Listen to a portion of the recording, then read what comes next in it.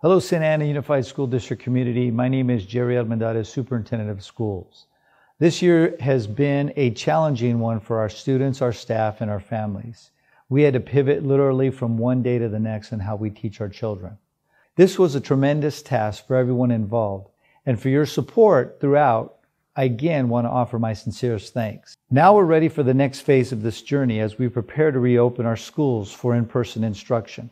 We're looking to start on a smaller scale with in-person summer school that begins Tuesday, June 8th. On August 16th, we will welcome all of our students for full-time, 5 days a week, in-person instruction. Our staff has been working tirelessly for months, preparing our schools to welcome students back. And I want to reassure all of you that the district is taking the necessary precautions and following the latest local, state, and federal guidelines to make our classrooms among the safest place for children. Safety will always be our top priority. At this time, we understand that some of our families might not be ready to send their children back for in-person instruction. Students have been away from our schools for a long time and have missed out on face-to-face interaction with classmates and teachers.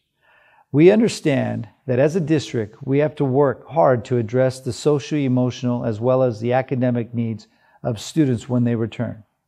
Using state and federal stimulus money and other related funding, we are planning to significantly boost the services and resources for our students and families to better support them as they transition back.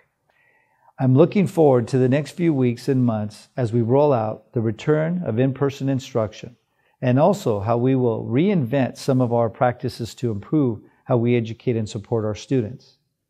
I'm also excited about the opportunity to engage with all our SAUSD community stakeholders to help us determine how to best serve our students. My team and I will continue reaching out and provide more information as we go forward. Thank you.